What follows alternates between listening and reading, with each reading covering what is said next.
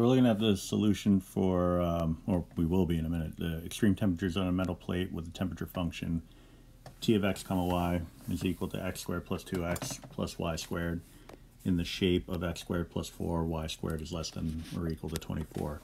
So a couple of things that we need. We have our distraction number one. We have our function, our variable function, multivariable, and we can from there determine our partials, t sub x, t sub y. So 2x plus 2 and y squared. Those are easy enough. Would be if I didn't do it wrong. All right, so 2y. We also need a boundary function. So that's what I put in my Desmos calculator here. You could see that the boundary is a shaded ellipse. All right, or at least in the shape of a shaded ellipse, but the boundary itself is really the border of that ellipse, which takes on the form of x squared plus 4y squared equals 24. All right, so if I want to create a multivariable function out of this, I want to set it equal to 0, so x squared plus 4y squared minus 24 equals 0. And it's kind of like solving a quadratic just in the reverse order. All right, so normally you'd start off with like y equals whatever, then you swap out a y for 0, and then solve from there. All right, that's essentially what happened here, is that we have g of x comma y taking on the role of 0. We're just kind of working backwards. All right, the reason we're doing that is because this boundary needs to be projected down onto the xy plane. All right, g of xy, regardless of how differing the notation looks from the t of xy, it still represents a z. All right, so it's allowing for a variable z, whereas the boundary itself is projected down onto the xy plane. This is allowing us to shoot upwards or downwards from that xy plane. All right, you can't see the hand gesture that I made, but I was gesturing shooting upwards or downwards from the xy plane. All right, because you have a solid that that exists beyond the xy plane. So if you look down at, we have this original diagram here, but if you look down at this one, what you're looking at is what would happen if your boundary function would shoot upwards and intersect with that xy plane. I'm sorry, it starts off the xy plane, intersect with the surface. All right, so it's allowing us to kind of create a cylindrical effect. Shoot upwards from the xy plane and intersect with that surface in order to create the true boundary that would exist. All right, so that if we could extend it infinitely, it would get all of these little distances in here, and it would restrict the surface, eliminating. And I can just use a white marker here. I'll show you. If we restrict all this stuff out of there, it would be like it never happened. All right. So it's kind of a truncated surface. It's sort of like a restricted domain when you're. It's exactly like a restricted domain when you're dealing with something in a two-dimensional coordinate system. All right. So it's pretty analogous when it comes to that. Just if I erase too much of it, you start losing a lot of the meat and potatoes here. All right, but hopefully you're getting the idea.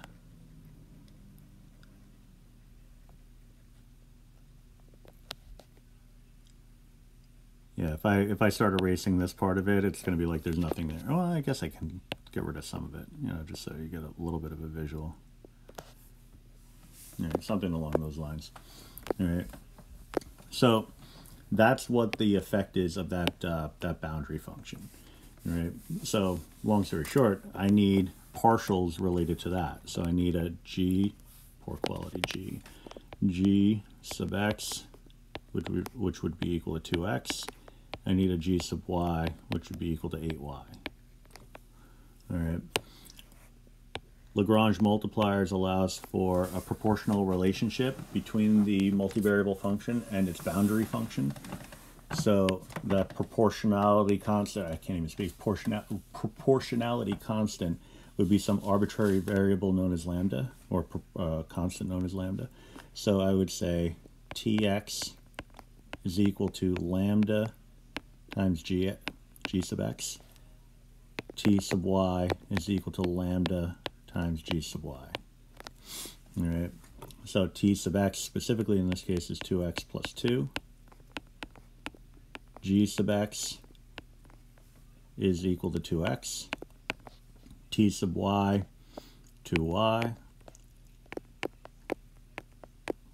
G sub y, 8y. All right. So the simpler one looks to be the y component. So what I'm going to do is I'm going to subtract off the 2y from both sides. We're looking at lambda times 8y minus 2y is equal to 0. I get a GCF that I could pull out. 2y is going to give me 4 lambda, just double checking that, minus 1 would be equal to 0. Set each of those equal to 0 up. Just double checking. Okay. Set each of those equal to 0 and you get y equals 0. So I get a solution for y, which is good news. And I got a lambda equal to 1/4. All right. I can do something similar on the other end. I can try to solve for x in terms of lambda or lambda in terms of x. If I try to do that, it just makes things a little messier. But since I now know what lambda is 1/4, I can swap that in and get 2x plus 2 is equal to 1/4 times 2x. Simplified, 2x plus 2 is equal to, really it's just a half x. If I'm solving, I'll bring the 2x over, I'll subtract, or I'll go the other way, I guess, is subtract the 2x from both sides. You get 2 equals negative 3/2x. Cross multiply, you get x equals negative 4/3. A little keep change flip. Multiplied by the reciprocal. So I have a value of x, but that value of x seems to be independent from the value of y. All right. Fortunately, we have a relation that equates x and y. All right. So if I go back up here, see this, well actually I was going to just highlight one of them, but I can highlight both of them. Both of these expressions equate the values of x and y. So we do have a relationship between the two of them. So what I'm going to do is I'm just going to snag x squared plus 4y squared equals 24. I'm going to pop in the negative 4/3 for an x squared. All right, so when I put that in, I get 16/3, or 16/9. 4y squared is equal to 24. Do a quick subtraction here.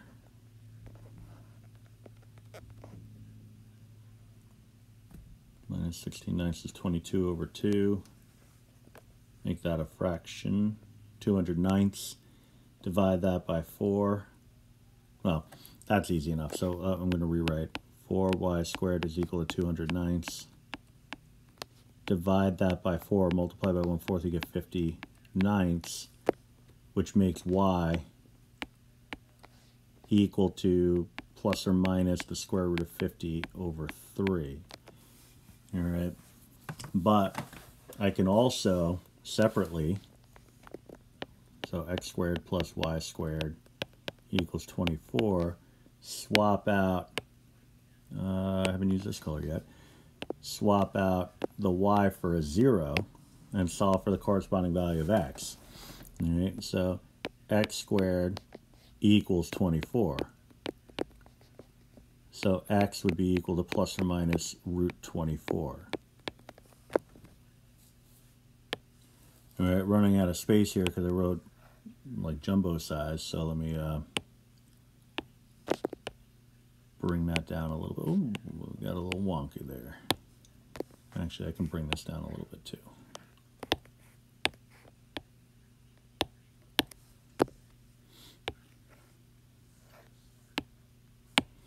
So what that gives me is a set of ordered pairs.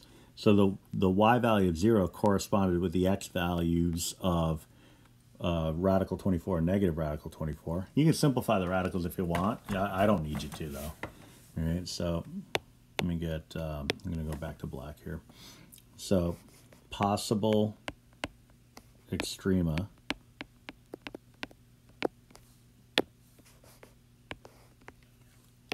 we're looking at, I'll write them individually. Negative radical 24, comma 0, comma t of, you know, whatever the z value is in my temperature function of negative radical 24, comma 0. Same idea, just with a positive 24, or positive radical 24, I should say.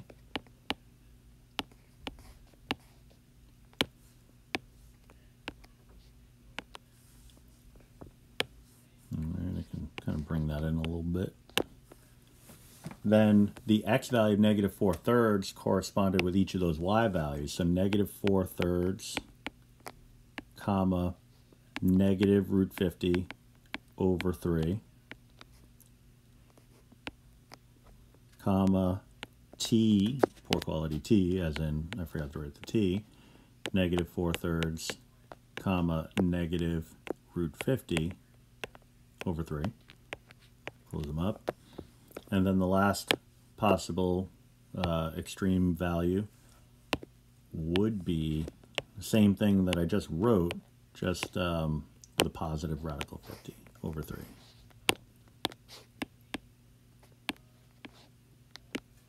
So, doop and doop. All right, so I got to crunch all these numbers, which is going to be extraordinarily fun. Well, it's not going to be that bad because we're going to pop all these in for t, and t is given to be x squared plus 2x plus y squared.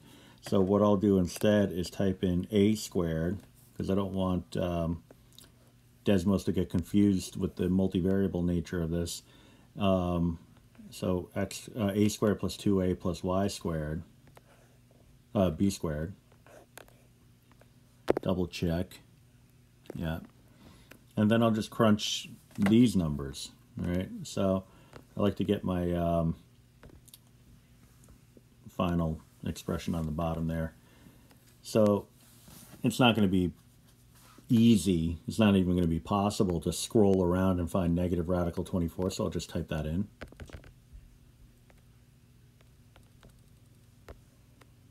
B being equal to 0 because that's taking on the role of y, that's easy enough. Easier said than done. You have to type it in.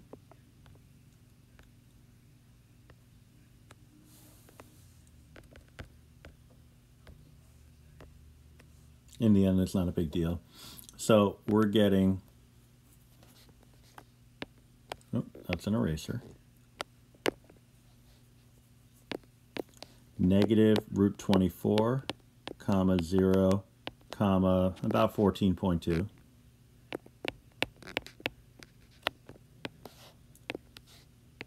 As an ordered triple.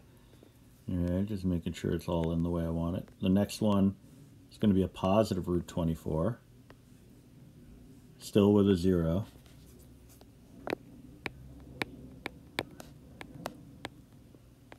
That gives me about 33.8. All right, what are we looking for again here? We're looking for extreme temperature, so the highest or the lowest. All right, so negative 4/3 for my A value.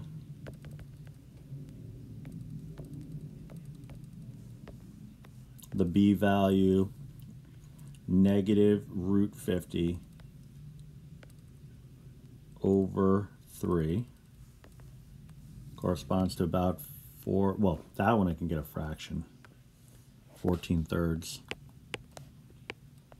So negative 4/3, negative root 50 over 3, and 14/3. You put a decimal if you want. I mean, we already did it for the other ones. And then popping in a positive for radical 50 over 3, also 14 over 3. So I'll do a copy paste job there.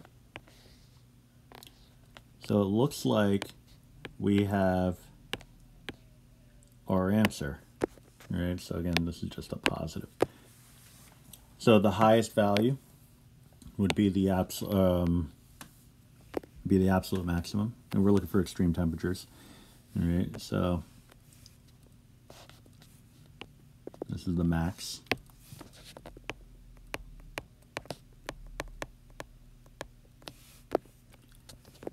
(33.8 degrees). Min temperature, I'm fine with 14 over 3. 14/3 of a degree, but if you want, you put it in decimal form. About 4.7 degrees. You know, they didn't give us any context here aside from the fact that it's temperature. They didn't say whether it was degrees Fahrenheit, degrees Celsius, whatever. I'm kind of inclined to think that it's more likely Celsius than Fahrenheit, because temperatures on a metal plate, I equated this to temperatures on a stove, you know, a stove top. If this were Fahrenheit, we'd be looking at a little bit over the freezing mark, you know, so that's not something that I would consider to be very likely.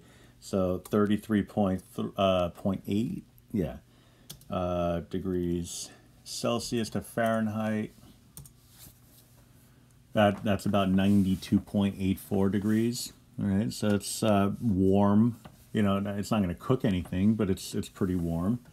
All right, and then if I do, what was it, 4.7 degrees? About 40.46 degrees.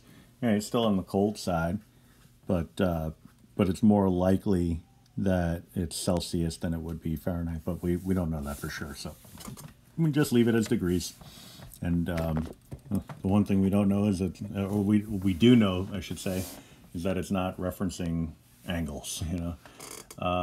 Just out of curiosity, it's definitely not Kelvin, all right, because the 4.7 would be the troublemaker there, you know, because 33.8, well, even that would be pretty low, but you know, the 4.7 would be pretty close to absolute zero, so, you know, it's like 400 degrees below 0 degrees Fahrenheit. So definitely not Kelvin. So most likely it's Celsius, but not really the point of the question. So we got what we needed from this. And so there it is.